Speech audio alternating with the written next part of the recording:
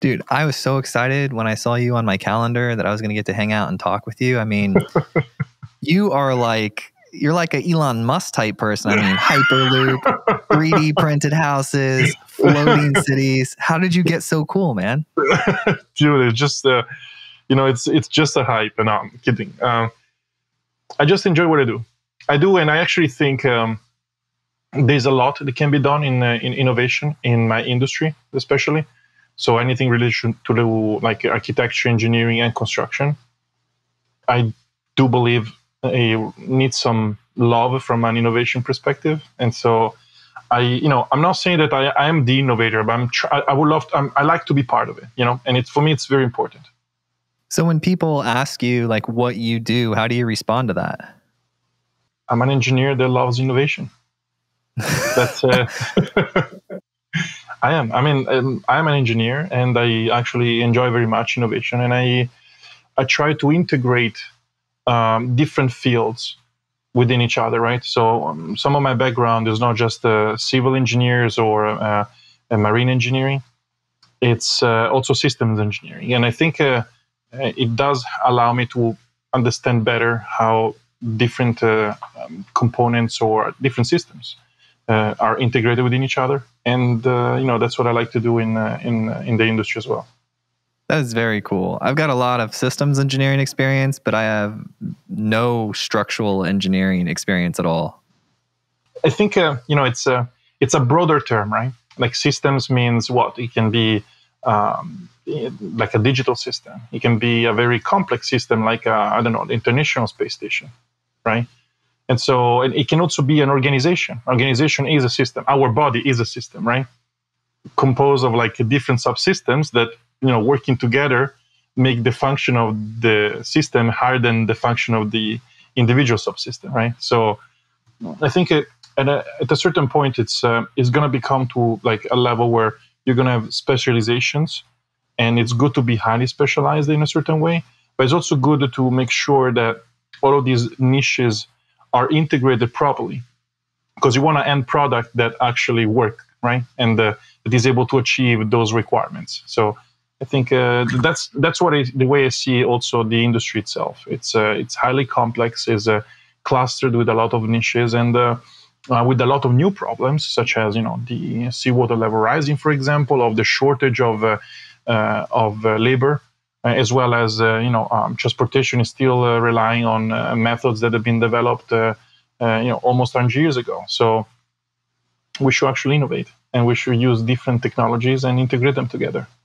That is so cool. I'm excited to talk about the floating cities, but I first want to know, like, how did you get involved in the Hyperloop project?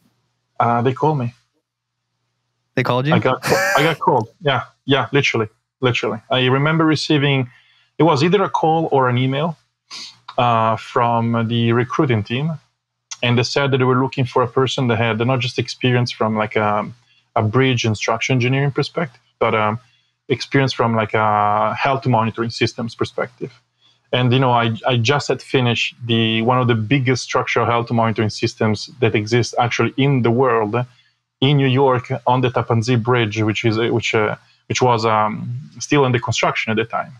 And so working on that gave me like an edge over, I think, the competition overall.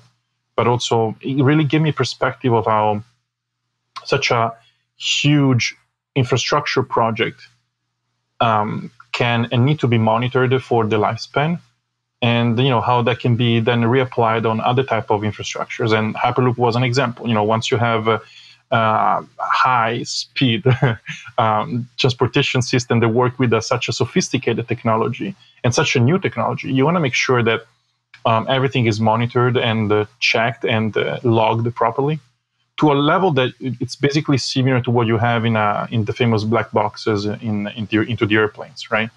So those are like data governance and policies in place that will allow you to really track everything. And it was important to have the same on the Hyperloop, and so that's what I worked on primarily. Yeah, that's pretty cool. Yeah, it's pretty rare to find somebody who's creative, intelligent, but also enjoys structure and order. Like those are typically, you get really creative people on one end, really organized people on the other. So to have like a perfect blend of those, that would make you the an excellent fit for that project. One question, when you were talking about it, you said, the structural engineer is mentioned a lot in your bio. I don't know the term super well, but I'm curious, is there a difference between structural engineer and architect?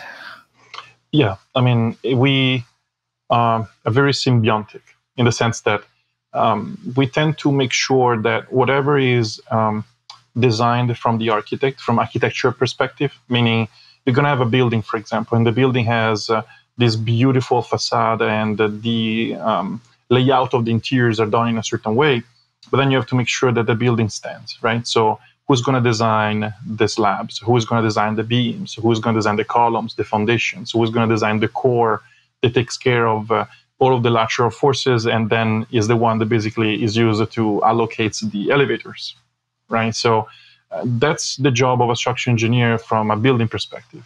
Same thing goes into when you have a bridge. Bridges normally have less involvement from an architecture perspective. So we normally are involved from, like, say, the architectural design to the structural design as well. But let's say stadiums, architects and engineers are very well involved because it's a heavily parametric effort that requires a lot of iterations.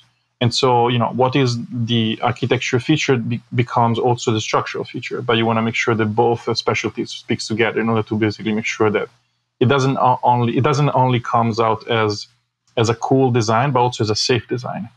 And so that's the role of the structural engineer. I want to get a little bit nerdier for just 1 second. Is structural engineer like a designation or some sort of thing you pass, license you have, like an architect? I know there's like an architecture license that you have, right? Are they different licenses or are they the same thing? They are. No, there are. And as a matter of fact, we go into the rabbit hole now. So depending on where you are in the world, you need a license, right? So in the United States, it's called the PE, is the Professional Engineering License. You have to go through a certification program. It's a test. That goes along the day in 2 sets of basically almost, I think, if I remember correctly, it's a 6 hours in the morning, 6 hours are in the afternoon.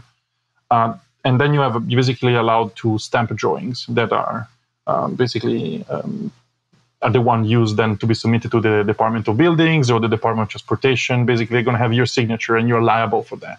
But also that means that you are the person that checked everything and you're basically assuring or ensuring, actually, that everything is done as per code and as per engineering standards. Then we have another one, which is the structural engineering license. It's required only in certain states. For example, in New York, you can get it after 5 years of experience with a PE. If you go in California, it's mandatory. It's actually even more important than the PE license. If you go in other places in the world, it's not required. For example, I'm Italian, and in Italy, the structural engineer is also the professional engineer, and basically allow you to work on every realm of the civil engineering industry. Once you go into, for example, the structural engineering certification in Illinois, California, or other states, that are required only for certain specific type of structures or only for certain clients, such as government type of structure for hospitals or government buildings. So has certain requirements, or for certain type of bridges. If you're Illinois, you can get only certain type of bridges designed. If you have the SC, if you have the PE, it's a little bit smaller. So it really depends on the states. Okay. No, thanks. That's a good overview of it. Told you it was a rabbit hole.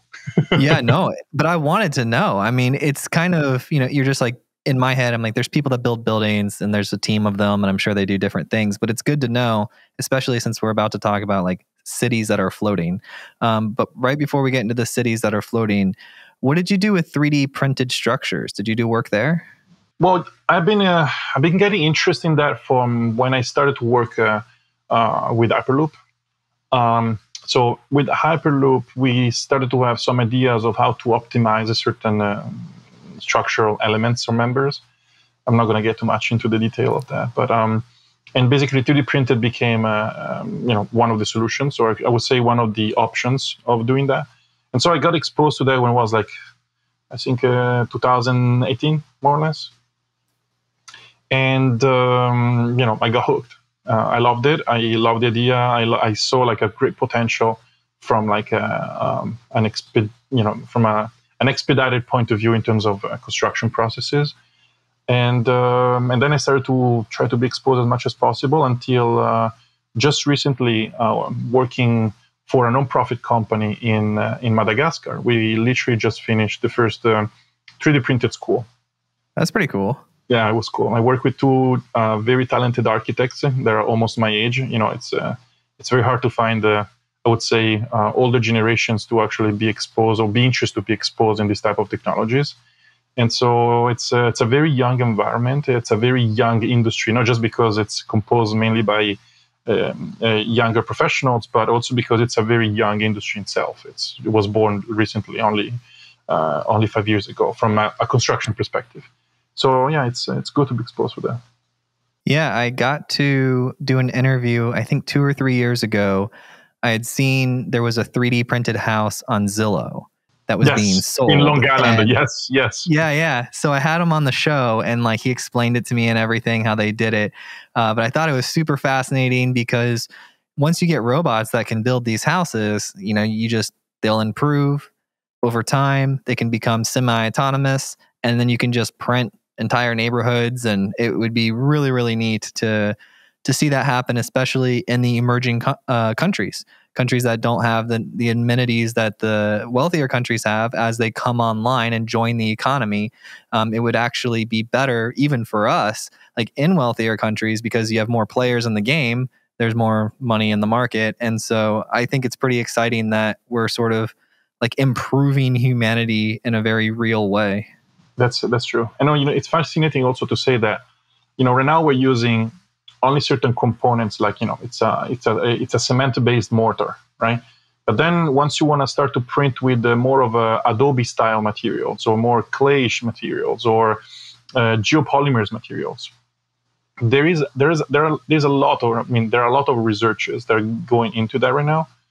And I do believe that in general, the construction industry will get to be more automated, or it will definitely need the help and support of automation and robotization, not just from like off-site manufacturing perspectives, but also from a site manufacturing perspective. If you have to replace a component, instead of waiting for the component to come, you can actually 3D print it. Imagine that, right? Like if something like a gear broke into a caterpillar, instead of waiting for the replacement, you're going to receive the file from Caterpillar, right? Everything is of course protected by IP, and you can only print the user on a Caterpillar and stuff like that. But then you use the right type of layers or materials that compose basically the filaments for the printer, and you can print metal and you can use it as a replacement. Oh yeah, GE. I think it's GE. My team can correct me if I'm wrong, but the turbines, the airplane engines, they were printing parts so that they didn't have to ship them, and I was like, that is so cool. Yeah, imagine how that can disrupt the supply chain as well, right? We're like overwhelmed by problems related to supply chain, and we're very much still involved in transportation that come through vessels. Right, so you have boats that ship things from Taiwan, from the port of Rotterdam, into the United States or into Australia. It takes time, and digitalization can cut those time and can really improve not just the speed of the supply chain itself, but I think it can really improve the speed of construction overall. Yeah, and I was having a conversation about the molecular beverage printers. Like you take a cup, you put it under, and it can print like anything essentially as a liquid for your beverage. It's a company called Cana, C-A-N-A. And at first I thought like, oh man, Coca-Cola is probably going to have them assassinated or something. but then he pointed out to me that like he's actually removing the middleman of transportation and cutting their costs, because now they can just license their formula directly to your house and then they get their money. So that's an interesting thing. I haven't really considered transportation to be a middleman, but it definitely is. It's a cost that's associated in between you and the consumer. And it's highly unreliable, unfortunately. I mean, it's, unless we think about Amazon, but beside Amazon, it's really highly unreliable. Oh yeah, and there's some interesting business models too. I talked to somebody who is mining minerals of some sort, in remote locations. And when their caterpillars would break down, they would spend an insane, like we're talking 10, 20, 50, $100,000 to get a part there, because the longer that's down, the more money they're losing at scale. So private jets would fly the part, $1,000 part there. And if you had a 3D printer, man, that's entirely over. Yeah, I mean, look, of course, the thing is we have to think it totally, and also I would say more objectively, right? Like it can really help, but I do believe that you still need the human interventions, right?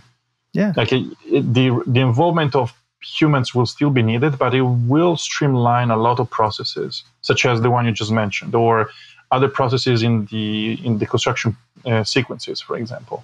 Which honestly, I think it's a good thing in the sense that before sitting on a desk and designing things, I actually spent a lot of time on site, and I've seen from off-site manufacturing facilities to actually pure heavy construction sites. And the job is like it's tiring. You cannot do it for all of your life. At a certain point, it gets to a point where the younger generation takes over, and you become more of a superintendent. But then you still spend time on site, and you will still need those people on site to, of course, oversee the processes. But I mean, I see certain jobs, and I ask myself how we can really have like a human being, such the labor that are doing the work right now, to be used in a way that is they can be more enhancing for that specific human being. You know what I mean? Like it's like the production lines into a factory. How enhancing can be spending time 12 hours in front of like a conveyor belt, and doing the same routinary task all the time. I mean, it's basically soul crushing, right? Yeah. And so I do think at a certain point, labor shortage is playing already a big role. But in general, we will be able to guarantee new job opportunities through technology that will make people be more, they will use their skills better or in a better way, instead of doing routinary tasks or like tasks that are soul crushing. You know what I mean? Yeah, and it's interesting because there's a lot of arguments. Like there was a big thing a few years ago where somebody on Twitter told the truckers to learn to program or something, and it was this big issue. And one thing that I saw from that entire argument that I hadn't heard talked about a lot is that the rate at which technology automates jobs is similar to the rate at which technology is automating things, so that you need less technology skills to actually produce that, right? Like to write software today, there's so many tools to help you do that compared to 20 years ago, right? So there's tools to help you automate. GitHub just did a new thing that helps you with like code completion. There's all of this material out there that makes it easier to do that, whereas it would be much more difficult 20 years ago. So I'm optimistic for sure on the long term of automation. I think there's going to be pain in certain areas, and it'll take some time to work that out. But that's no different than how it's been since the beginning of time. Every generation we go through something, industrial revolutions and things of that nature, we're always gaining and losing tons of jobs, because we're always looking for like the next thing, and we're solving problems, and then we put processes in place, and then we move forward and solve more problems. And then we can get to things like what you're doing with, how do I say, is it Oceanix or Oceanix? Oceanix, yes. Oceanix? Okay. Yeah, that's correct. Okay. So then we get to things like that project, building floating cities, is only possible because it's sitting on top of immense amounts of human technology in a sense of, innovations that happened over the course of long periods of time. Tell me a little bit about what Oceanix is. So Oceanix is bringing the technologies that so far has been used in a silo, and is incorporating them together to solve a problem that is going to be a huge problem in the next 10 to 15 years, actually. And that problem is not just climate change, but also seawater level rising. And so what we're trying to do is we're trying to use water and to adapt to water, not to fight water. The idea is, that goes alongside with a new terminology that now is becoming more popular, which is climate adaptation, right? We used to talk a lot about climate mitigation, and we're realizing now that it's necessary to actually put more emphasis also on climate adaptation. Like, how are we going to adapt when some things will change? And how are we going to adapt when certain areas of the world, because of the wet bulb condition, won't be livable anymore? Like, we're going to have entire communities that are going to be relocated. Where are they going to go? Or you're going to have coastal cities and coastal areas that are going to face a big issue, which is the seawater level rising. And so how are we going to, I would say, use the water to our advantage? And a good way is to basically, instead of fighting it, is to sit on top of it. And in order to sit on top of it, you need the floating structures. And the beauty of Oceanix is that we had, for the first time, integrated a big number of systems that allow not only safety, but allow livability, seakeeping, and I would say independency from the grid that comes from mainland. Right now, we just submitted a concept design and unveiled it at the United Nations on April 26th. And that showed to the world that we had like a prototype of 3 platforms that can actually be completely independent from the mainland in terms of energy, in terms of water, in terms of food, and in terms of waste perspective. I don't know if this comes across on the video very well. It's fine. When I was looking at your site, I was curious. How do you say that? Busan? Busan, yes. Busan so this is not actually out there floating in the water right now. This is a 3D rendering? That is correct. Okay, so it looks like there's 2 or 3 buildings that are sort of floating independently, and they're kind of connected through these walkways. Can you walk me through what this is? Yes. So the 3 platforms right now are basically programmed. When I say programmed, I mean that on top of those sits 3 different programs. So we have the hotels, the one it's on your left, the first one on the left. Yeah, that's the basically the lodging, we call it, because we're trying to approach hotellery and hospitality from a very sustainable perspective. And so lodging, first of all, it's a better terminology from the way we're trying to approach it, but also all of the units and the systems themselves that are composing basically the building are completely independent and rely on energy coming from the sun and water coming from the rain, harvested from the rain and treated and polished to a point where it's actually even better than the drinkable water that comes out of the faucets right now in Busan.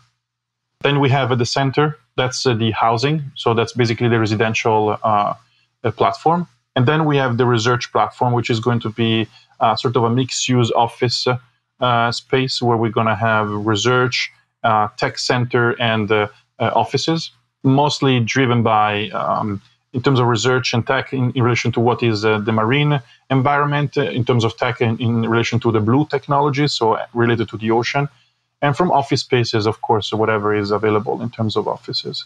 And so those are the 3 programs right now that we have in the prototype. But the idea is to scale this to more platforms. We did a sort of simulation for the city of Busan. There you go. Yes, that's the one. You can see how we can grow from just 3 platforms to a certain, like a bigger distribution of floating facilities, basically, or floating habitats. I think there is a picture, not this one, the next one. That's correct. So you can see, right, we go from a prototype of 3 platforms that we can really scale these up. What are these pads? There's some pads. There's like the 3 main structures, and then there's some pads that are kind of floating near the structures. What are these pads? Yeah, those, we call them the pop-ups, basically. So those are, they can be used for harvesting energy. So they can be just floating photovoltaic panels, or they are greenhouses. So basically, we use them for the purpose of growing food, using, for example, aquaponic or hydroponic technologies. I thought they were like party pads where people would hang out. Well, the idea is to have also those, but not that far away from the mainland. We're trying to put them like a little bit closer to the main prototype. In Busan's an actual city that like exists in the world currently. It does, yeah. It's in the South Korea. Is going through a lot of digitalization and renovation from a digital point of view. It's been allocated from the South Korean government as the sandbox for the blockchain community. What you see right now beside our prototype is actually the North Port redevelopment program. So they're going to redevelop completely the North Port and transform it from what it is right now, which is a heavy commercial industrial port, to more touristic and residential and retail space, basically. That's why you see all of those high rises, you see that marina, a lot of landscaping. If you look at it right now, it's completely different. This is what it's going to look like in the next 5 years. That's amazing. Now, and I especially like this because I was born and raised in a town called Sarasota, Florida, which is a coastal town. It's a beach town. And so, I mean, we've been hearing about sea level rise since I was born, right? Because they just track it year over year. Yeah. Man, is anything happening like this in the United States? Like, why isn't the United States doing amazing things like this? I mean, this is just a prototype. I mean, we had a couple of years ago, we signed an MOU with through the United Nations with the city of Busan, and so the first prototype was basically dedicated, or I would say not just dedicated, but was due to Busan because of their they are basically the first adopters of the technology. However, we're currently having conversation around the world, and not just in the United States, but with the other governments and countries that are, they're interested in understanding how this technology can help them from different perspectives. So it's a technology that can be used everywhere, and I'm pretty sure it's going to be probably used everywhere it's necessary to basically face certain risks. I want to talk about cost because I'm an entrepreneur and I'm always interested in that. Let's talk about it. So you build a normal building on land. Obviously, you have to manipulate the land. You have to level it. You have to do certain things to shape the earth, to build on top of it. And there's cost there, right? That's correct. And then for these, you have to build some sort of platform to then build the building on top. How do you make it so that it's realistic cost-wise? Well, so the platforms right now do not touch the land. They're actually floating. So basically, they're made of a concrete caisson, almost in the same way you see a ship that has voids inside, right? And you have a heel, and then you have this shape that basically allows to also navigate. Now, ours are not going to be, they're not designed to navigate, so they don't have that specific shape. They can have a flat bed on the bottom. Then there is space in between, which allows us to use it for storage or for allocating areas to certain systems. And then we have the top slab, and on top of the top slab, we build the buildings. So this is basically a massive concrete caisson that floats and basically can adapt to wave motion. It can adapt to tides, but doesn't move laterally because we basically have set up in place what we call dolphins, which are a certain type of piles that goes down into the bedrock and then stick up to a certain level. They're hidden because they are still underneath the level of the water, so that basically they don't really create any troubles with visually, but also in terms of operations. And those dolphins allow to basically keep the position of the platforms from a lateral perspective in place. So basically, they cannot move laterally. It can actually just move vertically in order to basically adapt to tides and again waves and of course seawater level rising. That's pretty cool. What's the cost comparison of building a foundation for a building that's on land versus building the foundation for one of these buildings that's in the water? So the comparison, it's a little hard to say in the sense that I can, compare number to number, but that would be not the right thing to do. And I'm saying why? Because there are certain components that do not exist on buildings that will exist on those platforms, and vice versa, right? Like imagine a huge high-rise in New York City, right? That's not really the point of having floating cities, right? Having such a huge structure, it's really physically, it will require to change completely the structure, the way we design it right now. And in general, that's not really the goal that we're trying to achieve. We're trying to achieve a sustainable floating city. In order to be sustainable, we need to guarantee that the right amount of people in relation to the systems that are related to that will guarantee, a sort of a circular economy point of view. And that means in terms of usage of energy, in terms of harvesting the energy, in terms of storing the energy, as well as in terms of reselling the energy if necessary to the grid. Same thing goes with the water, same thing goes with waste, and same thing goes with food or mobility. So the comparison, it can be really challenging to do. I can tell you that the cost right now that we're facing for the prototype, it's a little bit higher than what you will have as a standard building in Busan, or as well in New York or in Florida, such as Miami, for example. But that's because it's a prototype. Structures like skyscrapers or just more normal mid-rise structures tend to be a very consolidated technology that we've been doing for the last. Skyscrapers has been in at least for the last 100 years.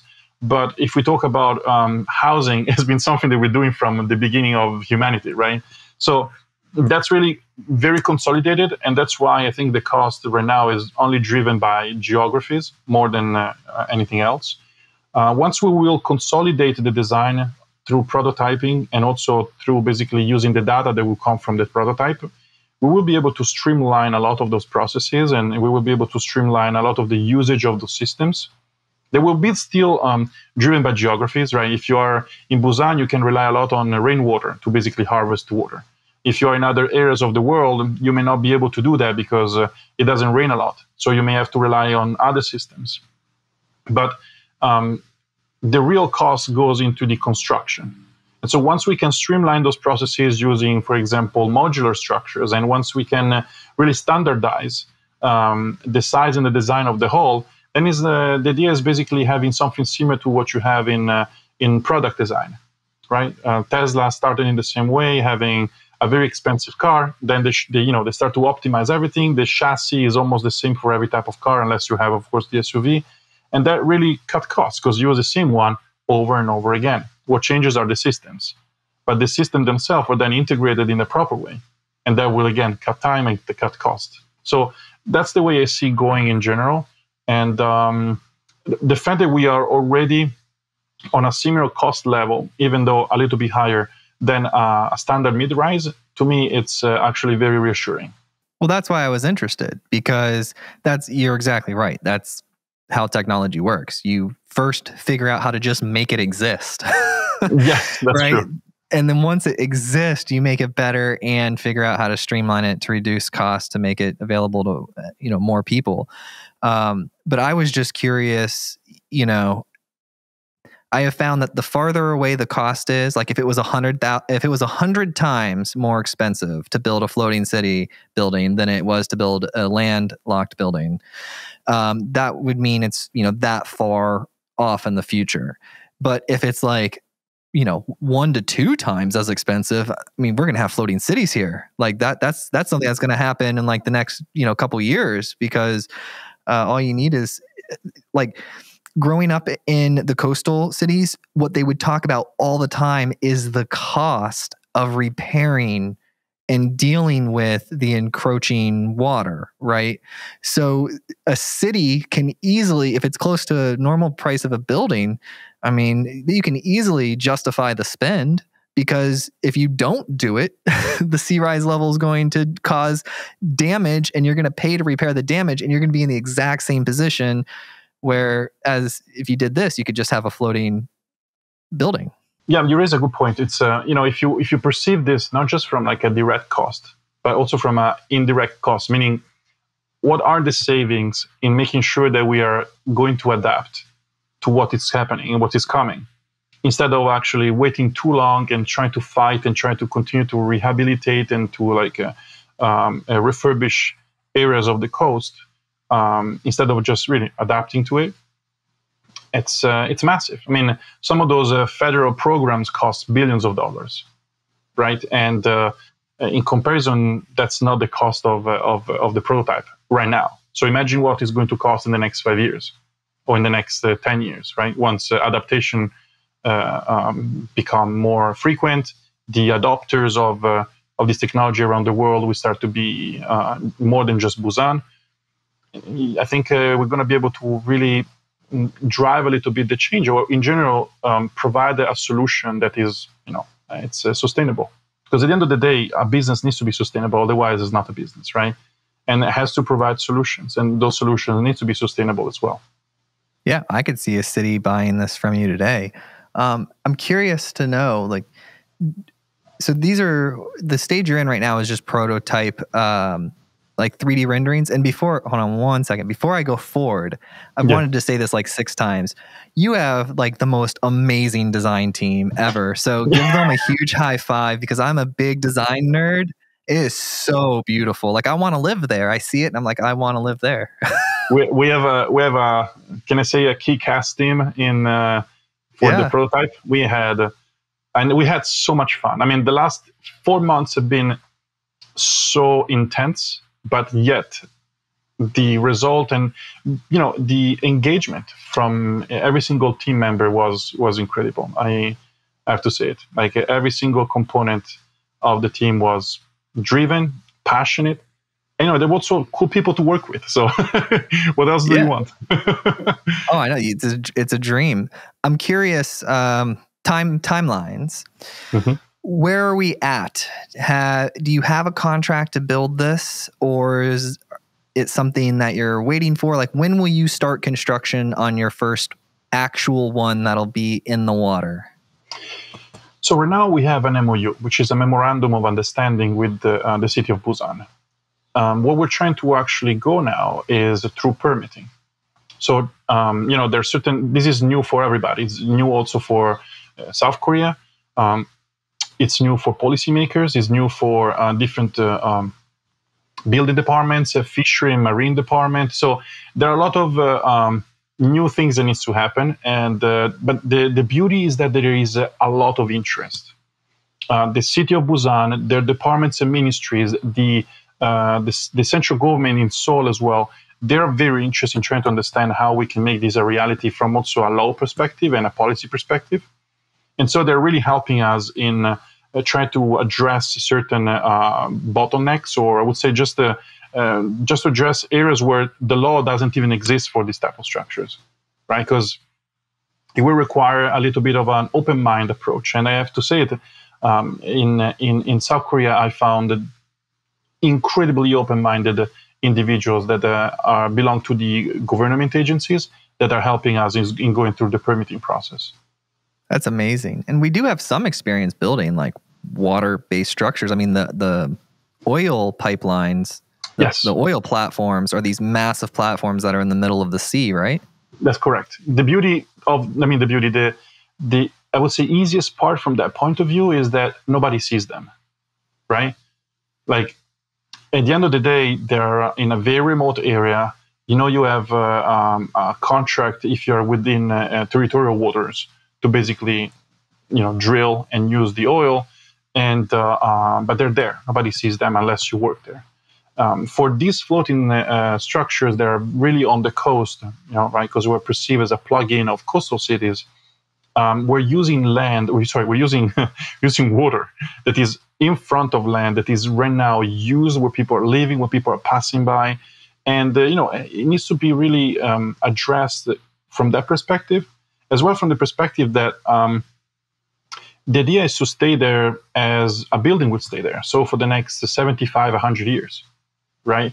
And so that will require an understanding of how the leasing process works, the financing process, and all of the regulation processes, as well as the design, the design codes.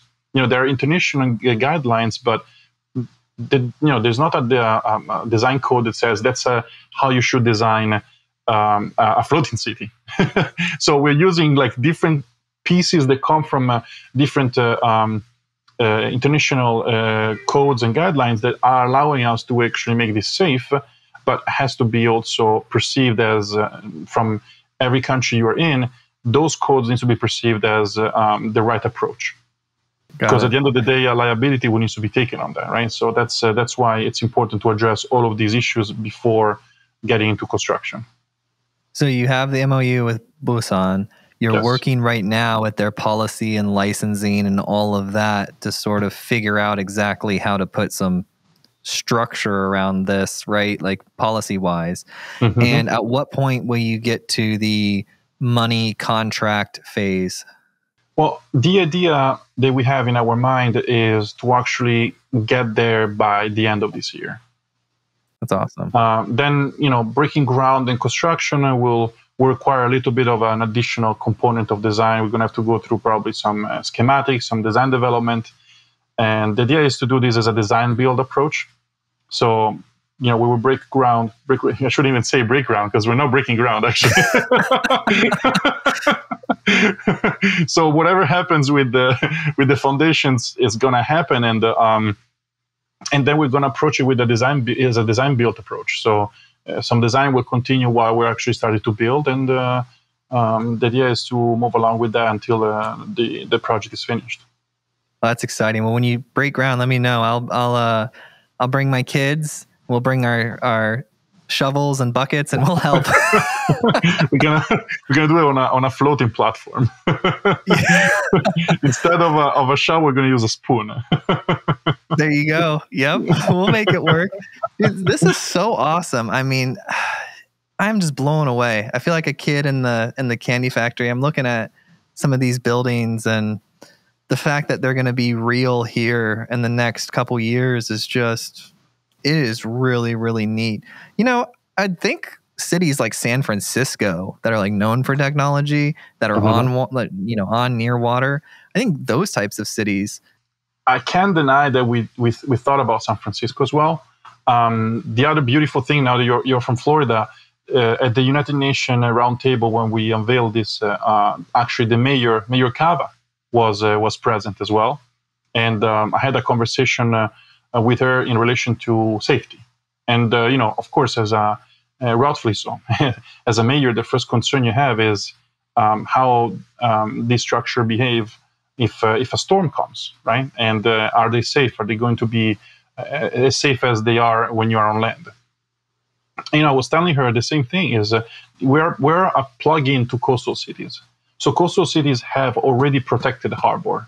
And one of the protected harbor, for example, the one in Busan, they know that if a storm comes, a smaller vessel will actually get into the harbor because the harbor is designed to be protected and to guarantee, basically a safe haven for boats.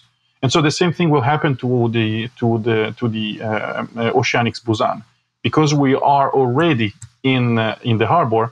It will be protected by the storm or protected from the storm. Yep. Because I lived on the the west coast of Florida, so it had the bay.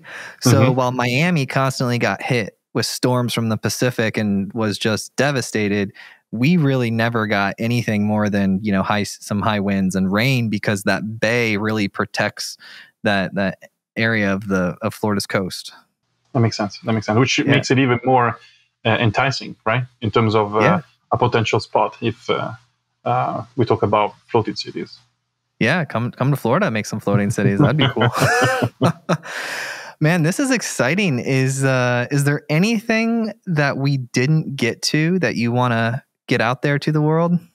I think the other very important component that is very keen to me is that we do not only think about us in the sense of humans, we also thought about the environment.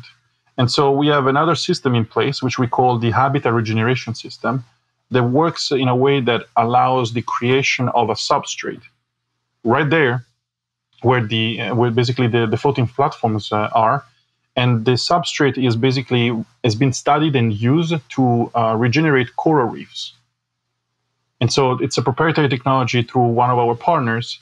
And we're able to not just recreate coral reef through this proprietary tech, but we are also able to, once the coral reef is set up, we're actually able to attach to the coral reef seaweeds and salt marshes, any type of, let's say, marine flora, and we can expedite the growth that is 5 times faster than outside of these coral reefs. So imagine, not only we're just recreating, we're creating a safe environment for people to live in, but the idea is also to make sure that wherever we are also recreating a safe environment for the marine, like a safe habitat for marine environment. Oh yeah, that would be super important. And it also a very important component. There are cities where, because of pollution and polluted waters, really became are an issue. We're trying to make sure that wherever we are, we're not just like being sustainable from a system perspective, but also being sustainable from an environmental perspective. And that's very important for us because it's something that has been, people have been talking about it, the industry have been talking about it, but it's important to actually apply it. And so that's something that I think it's, whoever is going to listen to the podcast knows that we're actually doing that as well. And it's, for us, absolutely priority. Yes, and your website is Oceanix City, OCEANIX City.com. And you can see all the beautiful images, some 3D renderings, some videos of it. It's just beautiful, and it'll break down each building and the footprint and the height and all of that good stuff. It's quite detailed, and it's really easy to look at too. It's not like too nerdy. It doesn't hurt your eyes. Like it's not like a spec sheet or something. It's because we have a great team of graphic designers. That's why. Yes. I think it would be horrible of me if I did not ask you some of your thoughts on leadership, because you're doing these difficult things. You have to get lots of people to work together in order to build something that doesn't exist. It's really tough. It's very entrepreneurial. What is your favorite leadership advice or thoughts on leadership? Well, I can use a sentence, which is my favorite sentence. Come from, I'm Italian, so it's going to be in Latin. But okay. It basically says, whatever happens, just keep your head up and keep going, right? And so the So the sentence is sic transit gloria mundi, sicut in hoc capite in aeternum. I like it. It sounds beautiful. Look, I do believe difficulties happen all the time. Life is tough. We just it's only us that we just grow stronger day by day. And once we go into endeavors that are really paradigm changers, it's necessary to have thick skin and big shoulders, and just go with it. Yeah, I'm learning that a lot. I'm 34 now, and I have a wife. I've got 2 kids and a third on the way, and I'm always doing difficult things and trying to push the boundaries. But one thing that I've noticed with everything that's happened since the pandemic, from the pandemic itself to the wars, and it's really put a premium on your ability to focus on what's going right, to stay optimistic, and to not get sucked down into a negativity pit, right? And so I've just noticed myself, it's important in leadership too, right? But I've noticed that it's like a muscle that I've been working on, and I think lately, over the past 3 years for humanity, that's something that a lot of people have had to work harder at. No, that's very true. That's absolutely very true. Yeah. So I like your quote because it helps with that, right?